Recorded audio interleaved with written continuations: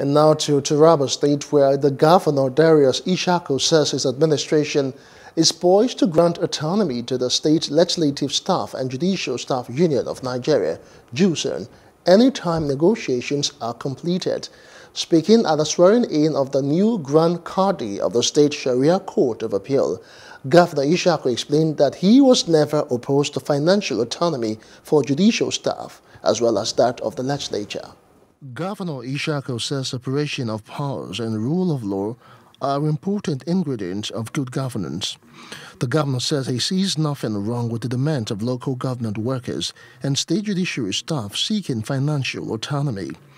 Swearing in the new acting Grand Qadi of the State Sharia Court of Appeal, Shaibu Ahmed, at the Government House, Jalingo, Governor Ishaku expressed discomfort with industrial actions embarked upon by JUSUN, noting that it always put innocent citizens at the receiving end. I'm not opposed to judicial and legislative autonomy. Rather, I believe that financially independence for judiciary and the legislature is essential for a strong democracy.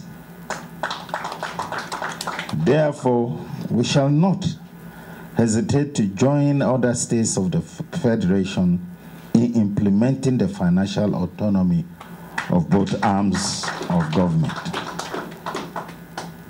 Let me also reassure the judiciary of our determination to maintain and expand on the existing synergy to provide better justice to the common man.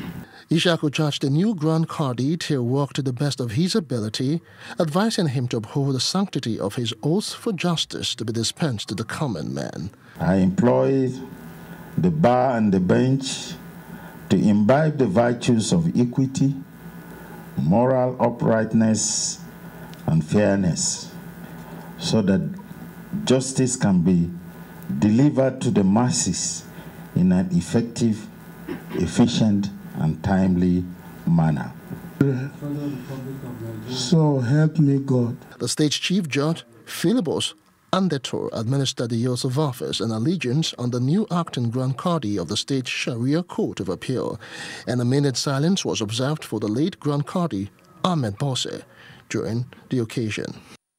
Hello, hope you enjoyed the news. Please do subscribe to our YouTube channel and don't forget to hit the notification button so you get notified about fresh news updates.